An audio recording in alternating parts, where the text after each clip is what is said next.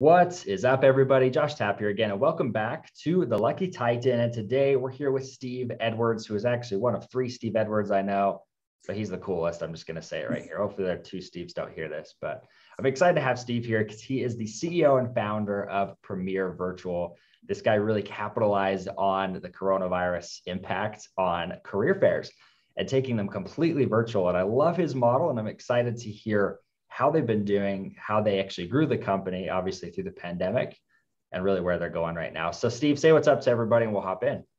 How you doing? Steve Edwards here. Look forward to being on the show today. Yeah, it'll be exciting.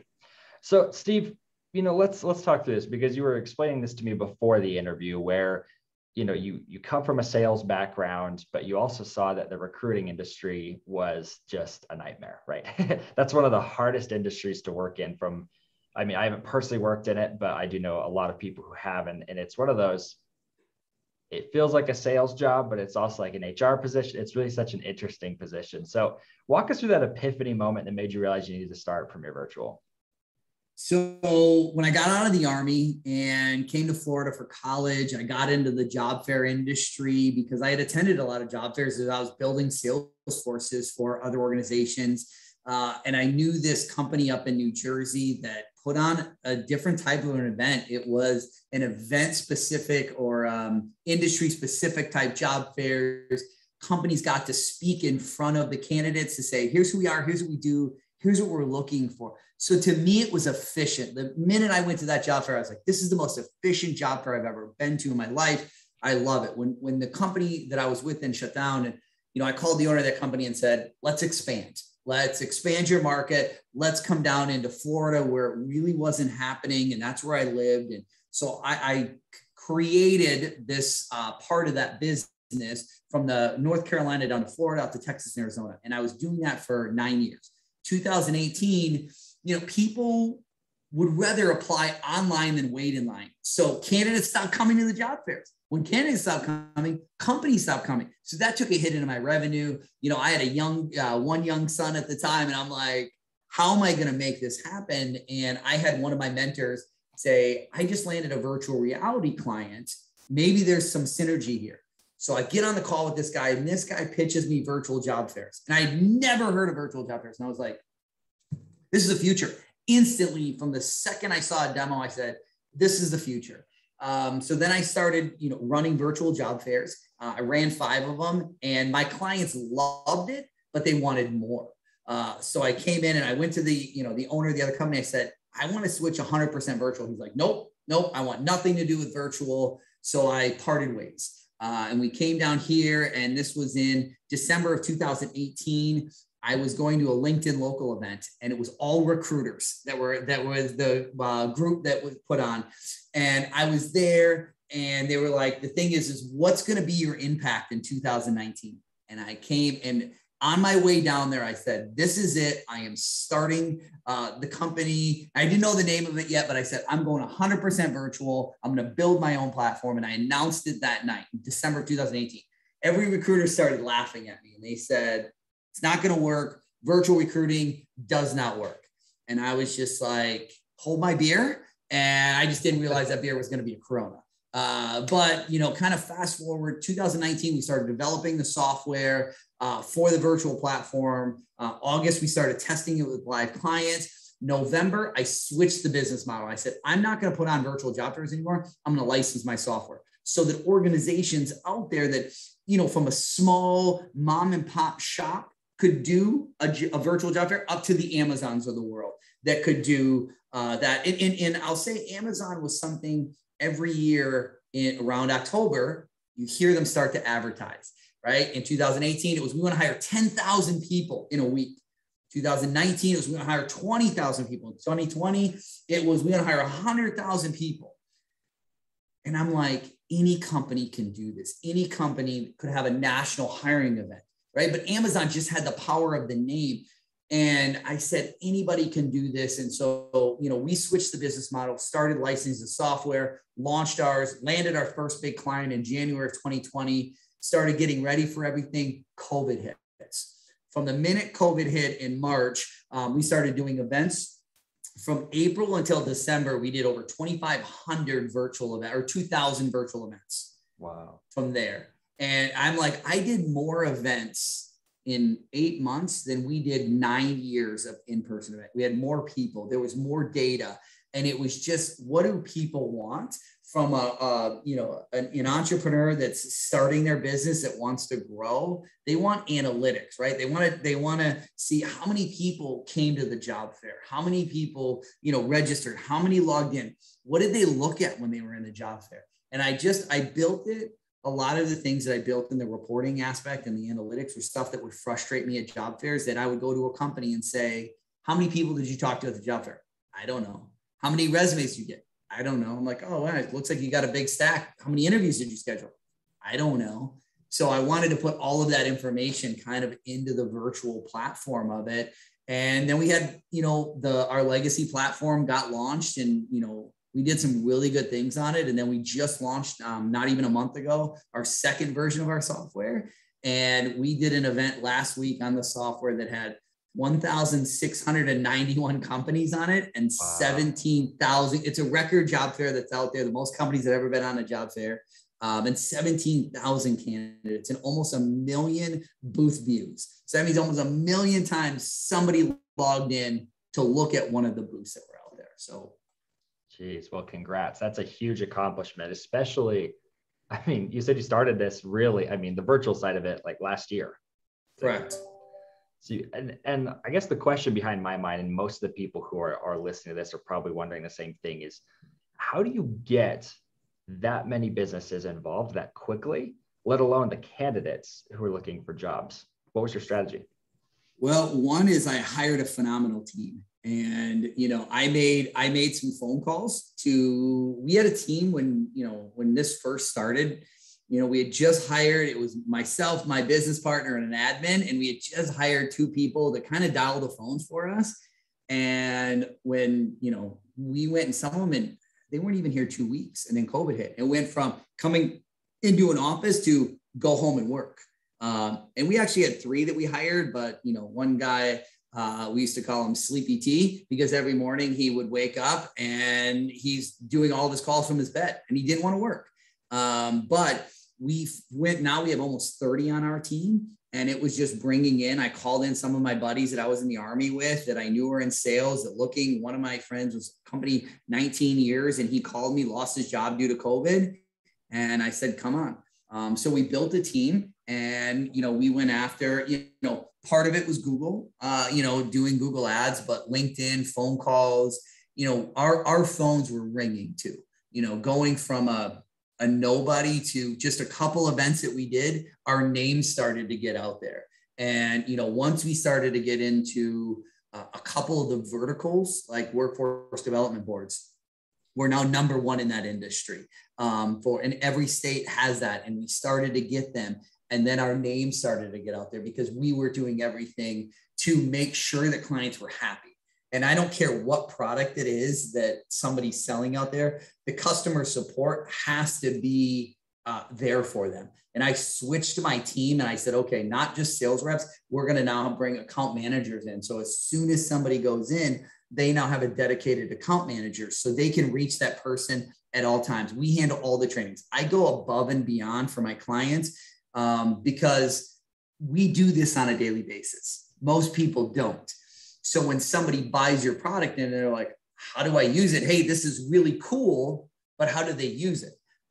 So, having the team, and I would hire more customer support than I did front-end salespeople, because I wanted to make sure that we were taking care of our clients, because we take care of our clients, then our name gets out there, and then they're referring to their friends and their colleagues in other locations as well. And I also built the platform very easy to use because in software, a lot of people think, hey, I'm going to build this really cool technology. And it's cool to them, right? But is it cool to that end user, right? How are they going to use it, right? That person who's, working at Burger King, or maybe a receptionist, or even an HR, they may not be that tech savvy. So you can't make it too confusing for them. Building it It was really built from the end user standpoint of view to make it easy, and then to make, our customer support even better. So one thing I can say to anybody out there, whatever if it's a, technology or anything, build it for the end user, not just all the coolest features. Because my competitors have some cool features out there, but it confuses people and they don't want to use it. So once you get them confused, they're not going to use the software. Right. Well, and what I love about the way you've built your offer, and this is a point we've been talking about a lot on the show recently, is that, I mean, your offer doesn't have to be complex. Everybody kind of prescribes to this billion-dollar company philosophy where you have to have this big, complex, a bunch of different funnels, a bunch of different pieces to your company, when in all reality, especially when you're starting from the ground, just the simplest offer, you should be able to say it in like a sentence, and in your case, it's like, it's a virtual career fair. It's not anything quote unquote spectacular for the end user, because they're coming in saying, hey, I just need to get a job. I want to see what companies are available. And for companies, they're like, hey, if I could do this, in shorts at my house, of course I'll do it, right? As long as it yields something. So I love that the offer was that simple. And I think that's honestly why you didn't need such a big sales team at the beginning, because it was so simple. It wasn't this big and I like to say I took a job board and a job fair, I put them together and I injected some steroids in it. Right. Very simple, right? What does a candidate want to do when they go to an event? They want to be able to click on a category and say, I'm looking in Fort Lauderdale, Florida for a sales job, and see the companies just that are hiring in sales. And then they want to see what the company does. They want to see what the jobs are, submit their resume, chat, and go into a video. And you can do that all in a matter of seconds on the platform. Right. But if they go to that job fair and they wait in line for 30 minutes, they get to the front of the line, and all of a sudden it's like, what jobs you having for? We're hiring for marketing. Yeah, that's not what we want. Oh, I just wasted 20 minutes. Let me go to the next one. So these candidates can go in and click, see what they do, and then only talk to the companies that they're interested in. Efficiency. And honestly, going back to my college days, I mean, the benefit of that for the person seeking a job is so much higher, because you can say, okay, it's like you said, it's like a job board. You're being able to filter for, hey, these are the type of careers that I want. So I'm going to kind of turn the conversation here a little bit, Steve. I'm curious what your monetization method is with it, because, you're doing these massive events, where are you making your money? So we make money in two ways. One, it's either a single event or it's an annual license. So we have organizations that, have signed up to 5 years with us. So they have 5-year agreements. Our annual license, and I do it a little bit different. One, and I got to plug this, is I didn't do what a lot of my competitors did when COVID hit. They skyrocketed their price because they looked at, I'm going to hit a home run for a little bit.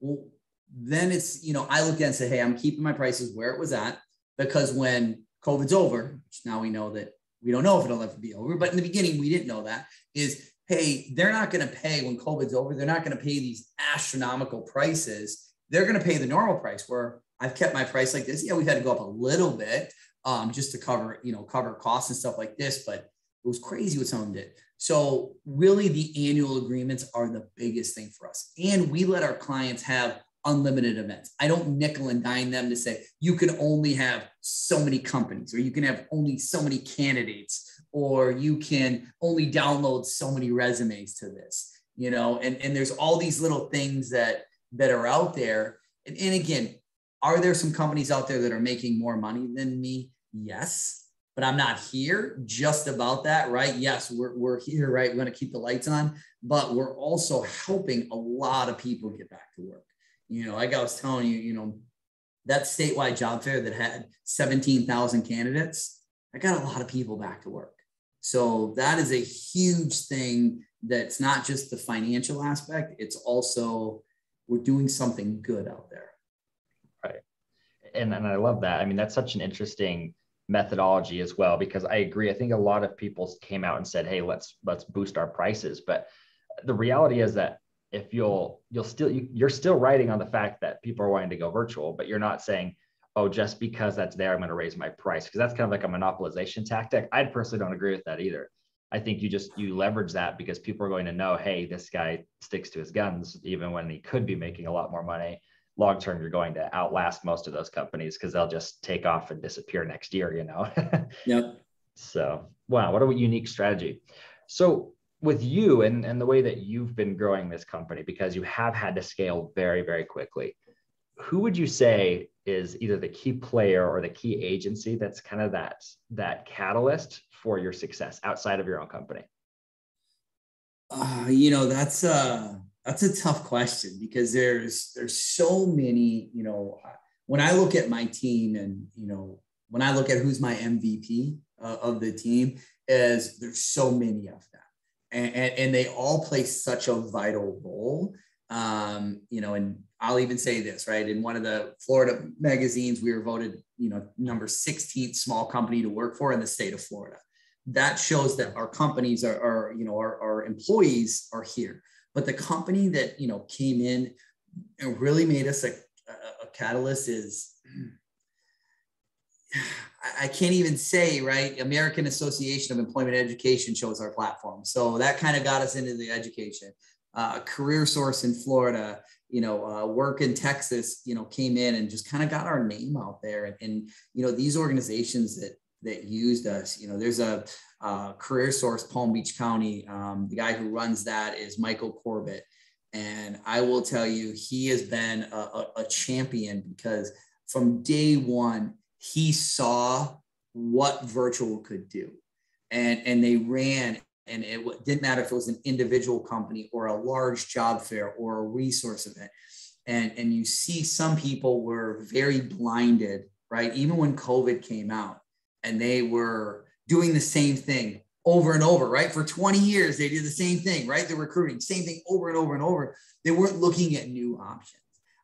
And then some of the people that came out, like, Michael Corbett, and there's a lot of those that are out there. But he happens to be local to us. And he went out and he really said, here's how we're going to use virtual. And they stepped outside the boundaries of what our platform really did. And that showed us is, more. We did stuff with high school students, Claim Your Future Showcase, where usually all these things were in person. And it just showed other organizations what they could do out there. We did one with a school that did their STEM project on there, where instead of, in person, they had their science project and the judges would come by. Well, now they did the same thing, but on our platform. And so they had a little video of their experiment and they had their about them. So the judges came in and just got to watch their video and then do their voting. We had a client do a murder mystery on our platform where they built an entire murder mystery, like the Clue game, on the platform. So it was people, our clients that would think of stuff that were outside of what our normal platform was, and then use it for different things. Because then we could say, we go to different companies and say, here's more of a value. It's not just a career fair. It's a individual training, a resource event. Have some fun with the platform. Yeah. And wow, what a fun way to leverage the platform. I love to see people do that. Like take these tools and make them even better for their own purposes. So I appreciate that assessment. It's like your clients, some of the first clients were those catalysts for making it take off, because I think it's the sign of a strong entrepreneur to know that there's other people that influence your success, because I've interviewed a lot of people, and even the billionaires will tell you it's timing and it's luck. And obviously you can position yourself to be in the position to accept that many different times, but there's usually a key player who just helps you kind of skyrocket and kick off the ground, that key client or a mentor or somebody. So for you, it seemed to be some key client accounts that ended up just really helping that platform grow. So I'd love to see that. Yeah. And I went through multiple mentoring programs as well. So, I know there's a lot of entrepreneurs on this channel and stuff and if you can look for local mentoring programs. So FAU here in South Florida, it's called Tech Runway. I was part of that. They actually came to me and said, hey, we want you to be part of this, where it was at. But I also there's called another one down here in South Florida called the Venture Mentoring Team. And these are just people that are volunteering time. They could be business owners that sold their business, and they are here. And it's almost like having a board of directors at no cost. right? You're not giving up a percentage of your, that, because so many people are like, oh, I'll help you out. I'll mentor you, but you got to give me a percentage. And they don't do that. And they're here. And I'll tell you that my first one with the venture mentoring team, I got in and they had me do a pitch scrub. And so they went over my pitch, and this was pre-COVID. And I walked out of there. I called my business partner, and I was like, I got to go have a beer. I was like, I felt like I just went 12 rounds with Tyson. I'm like, they beat me up so bad about everything. But they said, this is why we do this, because we want to make sure that you're coachable and that you're going to listen to ideas that we have, because we're going to volunteer our time. So if you don't have a good mentor there, find one. They're out there, right? Some of them are the colleges. I mean, especially if you're a veteran as well, they're all over, like Veterans Florida here.